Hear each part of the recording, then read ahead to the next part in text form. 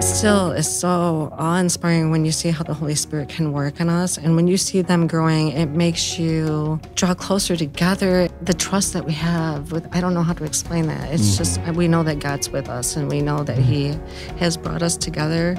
And as we're growing, we encourage each other constantly. No question is dumb. We always go to Scripture. It's well worth doing this for that reason.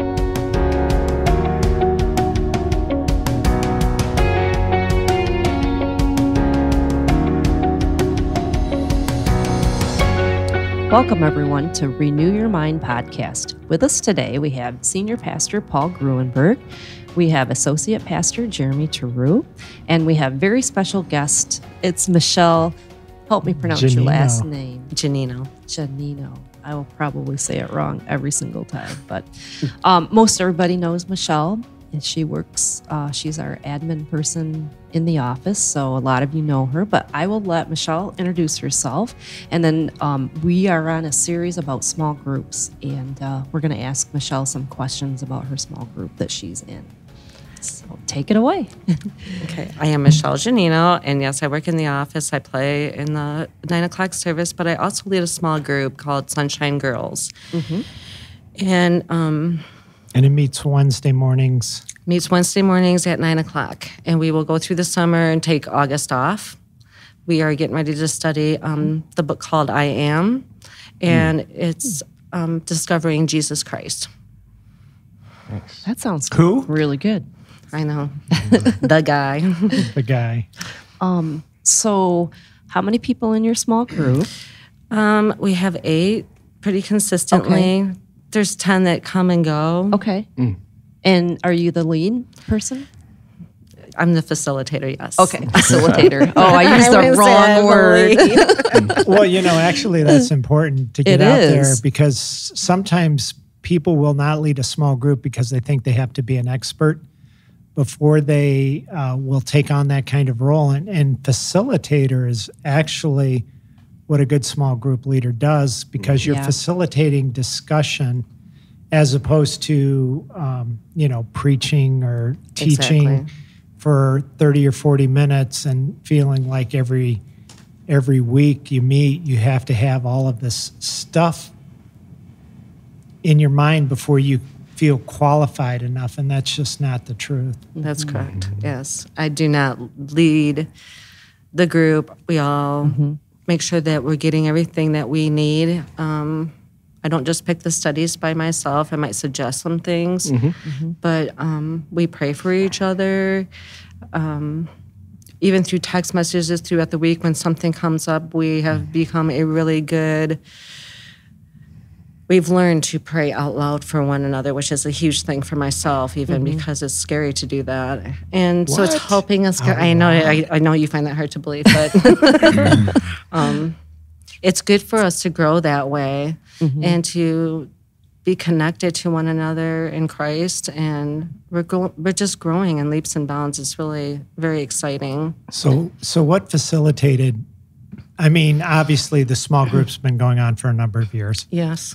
So was there a time when you didn't pray for one another, that the study just ended and somebody would pray you out, as opposed to what you're talking about as interceding for one another? We've always asked for prayer requests, but I think we're becoming much more comfortable and active. Myself, personally, sending a prayer out to our group when we know that somebody is hurting or has a need. Right then and there, I pray for them instead of saying, I will pray for you. And for me, that's growing. Because before we like, oh, I'll pray, that's cowardly to not be able to say out loud. So we always prayed at the beginning and the end of our class, but this is much more intentional, I think. Right. This is not the, let's ask the Holy Spirit to come and lead and guide us, and thank you, Lord, at the end for being with us type stuff. This is praying for one another, intentional prayer. We do that too. We always ask. But. So what precipitated that? What precipitated the movement from just an opening and closing prayer to now intentionally having a time of prayer? Growing and just working in the church and learning from you, really, to do that. It's true. But you studied books on prayer. You didn't Oh yeah, we have done books on prayer. Yeah. Is it this? Because I think I might have experienced it when I was a part of your group for a short period of time. But is it because you've seen some answered prayers? Yes. I'm not saying that's the only reason, but I'm sure you've seen some very powerful answers. Yes, and we have some strong prayer warriors in there that just naturally do that. And we trust one another. I think that has a lot to do with it, that we've grown together and we trust one another, and we know we're safe. It's okay to not always have the right words or know exactly what to say, but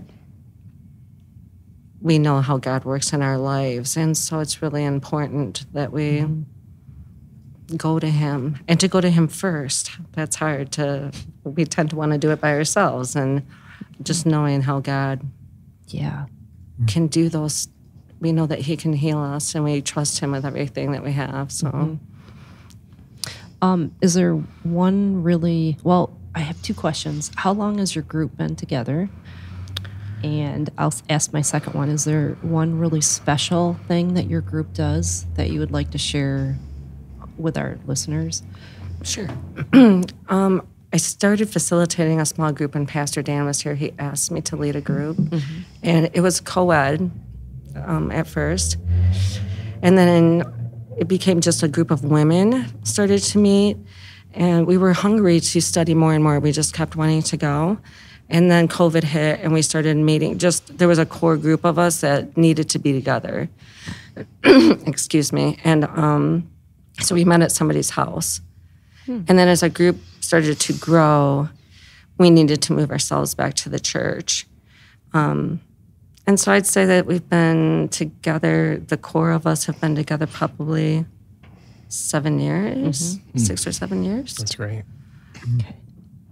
So, Michele, what is it like for you as the facilitator, but also, one of the participants in the group? You're getting spiritual growth out of this, and your walk with Christ is closer because of this group. What is it like for you to see your group members growing spiritually and to observe their growth and those moments where the light bulb kind of goes on for them and you see new things happening in their life? It's I can't even describe it. It's so exciting. It's more than just exciting, though. It's really still is so awe-inspiring when you see how the Holy Spirit can work in us. And when you see them growing, it makes you draw closer together, and the trust that we have I don't know how to explain that. It's just, we know that God's with us, and we know that he has brought us together. And as we're growing, we encourage each other constantly to, no question is dumb. If I don't know the answer, I will find somebody that does know the answer. We always go to Scripture. But it's well worth doing this for that reason, because I know I'm bringing them closer to Christ. Yes. When people tell me that, you make it look so natural when you talk about God like that. I just, like, Jesus is my best friend, and I always go and talk to him. You make that look natural. I want you to feel that way, too. It is natural. It should be. Yeah. Yeah. It seems a part of it is that vulnerability, the transparency. I mean, it didn't start right at the beginning. No. But it builds over time. Yeah. Yeah. More like a band. We know that we can be it's like we're this little family all by ourselves, and we you could text each other in the middle of the night, and immediately one of us is going to reach out to the whole group together. We pray together. But I think it's the studies that we're doing and praying for it's the whole thing, the whole package together. Yeah. So what would be a couple of studies that you really enjoyed, or your group together really enjoyed, that was either beneficial or spurred you on? We did a book called The Gospel of Ease, because a lot of us are not comfortable excuse me, of going out. I'm sorry, what was it again? The Gospel of Ease, and it's by Tom Rainier. Is that correct? Because when you say evangelism, a lot of us are like, oh, I cannot do that. But when you read that book, it makes it so we can all do that. And if you have the light of Christ, people are going to approach you, quite honestly, and start talking to you. So that makes it a little easier. And our whole group benefited from that. We really grew from that book. And what is that book? It's about evangelize. It's about sharing the gospel with others out in your community and even within your church. And sometimes that's hard to do. And so it was an uncomfortable subject, and it really helped us grow to be excited to talk about Christ and not be nervous about it. And I'm trying to think of some other ones that we did one about resting, knowing that to restore and rest us. It's okay to give ourselves permission. Jesus rested also. And we need to do that, taking time to be quiet. And we did one on the Holy Spirit about learning to be quiet and listening and not always talking. And that's important, I think, for all of us to shut our minds off. And we did one on angels. There were a couple of us that were really curious about angels. And so we did a study on who are the angels and what did they do. It's very, very interesting. Yeah. So, Michele, you mentioned the trust aspect of your group, which I think is so special and important for this type of group to have kind of that intimate relationship where you trust each other, you can share things and be transparent.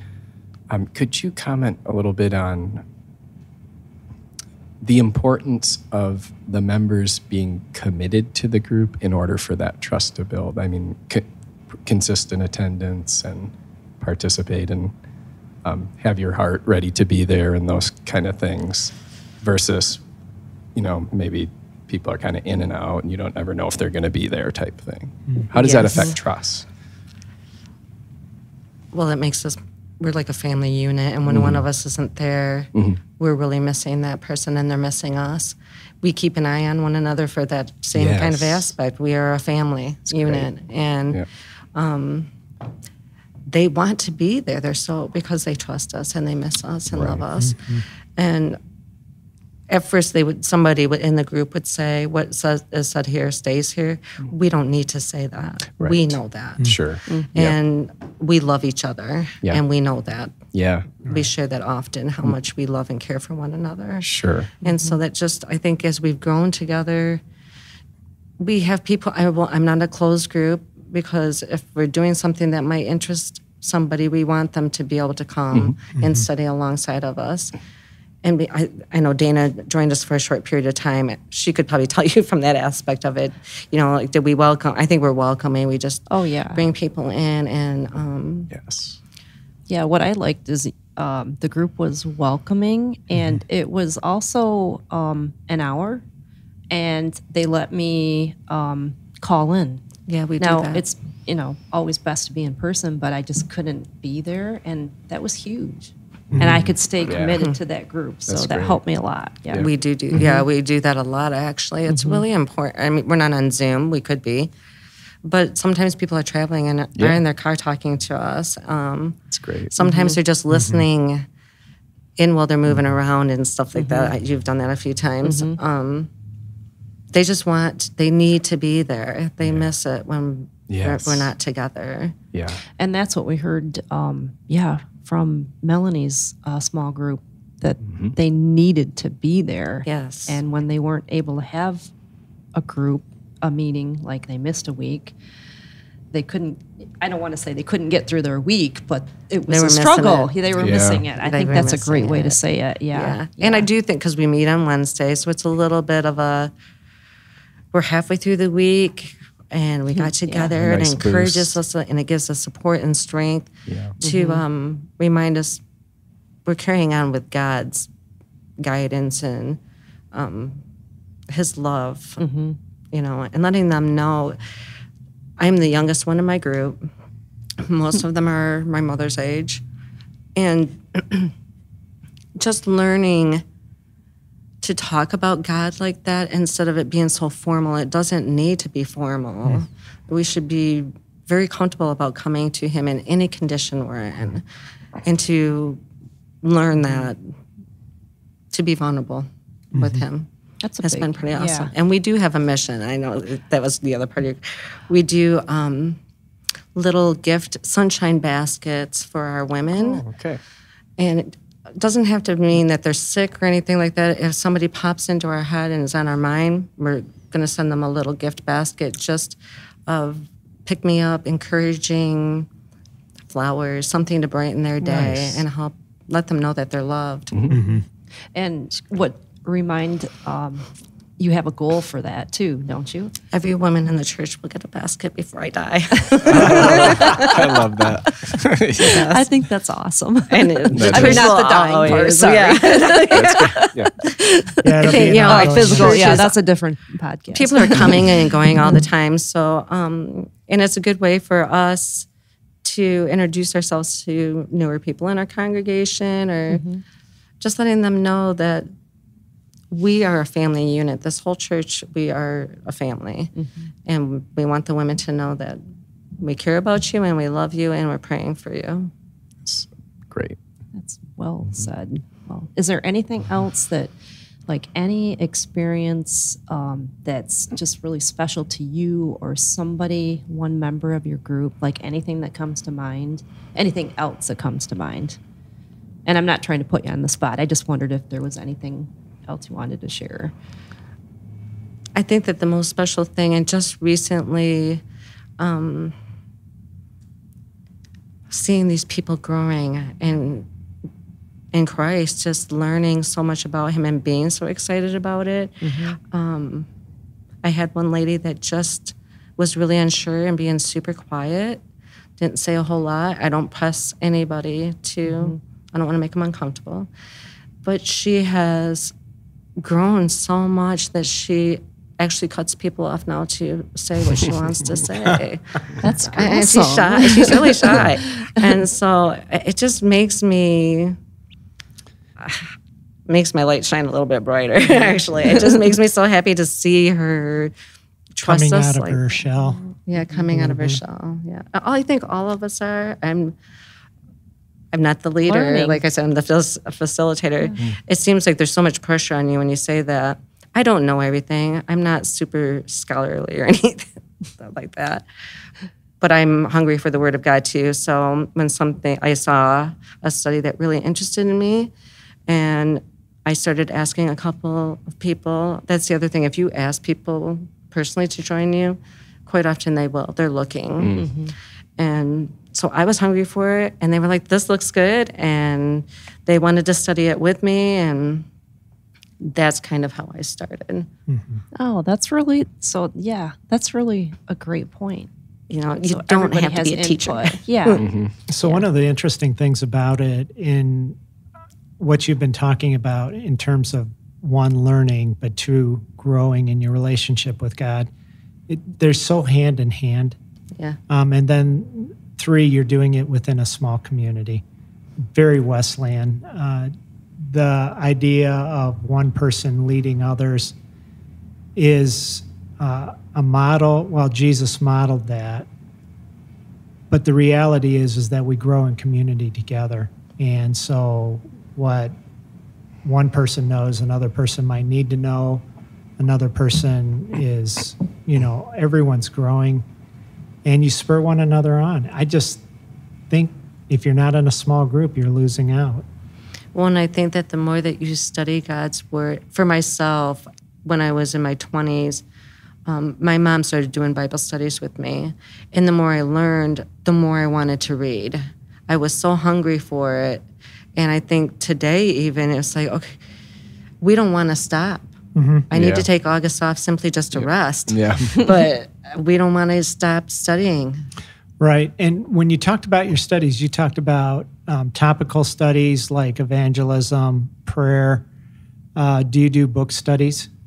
Mostly book studies. We're just finishing up the book of Galatians by Scripture. We're reading Scripture because I really wanted to learn how to use a coordinate and, am I saying that? Concordance.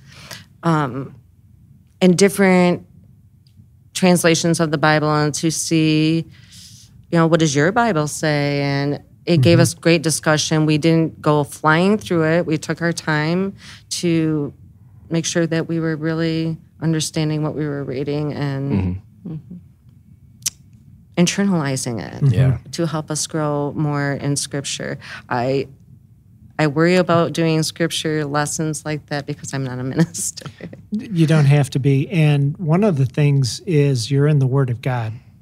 And within the community, that helps to keep you on a more straight and narrow path, so that one person's idea, if it's over here and another person over here, then that allows for communication, and then someone finds not a concordance, commentary or talks with some people who are further down the road and helps to bring clarification.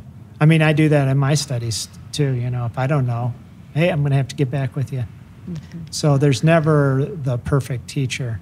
Right. I don't want to lead anybody astray. So I would, if I don't know, I'm not going to make up the answer. And there are people who do. I know, and that's why it made me nervous, because I was like, I would feel awful if I told somebody the wrong thing. Isn't that the truth? We don't even think about that. But we typically do book studies. It's just because, and I say topics and stuff like that, but I always ask, what are you guys wanting to study? What are you looking for? Sometimes if we notice somebody maybe needs basic foundation, or, you kind of just listen to one another and we pray about it. Like the book that we're going to do, this I Am, we needed to go back to some basic foundations and make sure that we're really good and strong before we go into something a little more in-depth that somebody else had suggested. And I Am sounds like this is who Jesus is. Yes. Yeah, yes. That's a very smart process. I'm so excited about it. I can't wait. Oh, yeah. I was super excited. And you're going to start that pretty soon? Is that true? Okay. This Wednesday will be our last Galatians study, so the next Wednesday will be the first study. And we're open, so if anybody's interested. Awesome. Let us know. I think on that note, we'll wrap it up unless there's anything else anybody has to comment on. Thank you, Michele. Yes, thank you. Yeah, thank you so much for joining us. It really helps to hear different perspectives of, these specific small groups, so we really appreciate it. We come to you from the Gaylord Methodist Church, and every Sunday we have a traditional 9 a.m. service, and we also have a contemporary 10:45 a.m. service. And we also have every second and fourth Wednesday an Encountering God service, and we'd love to have you come in person. If you can't, though, you can view us on Facebook or YouTube. If you have any questions, Michele will be answering the phone at 989-732-5380. And we just are really glad you joined us today. Thanks, everybody.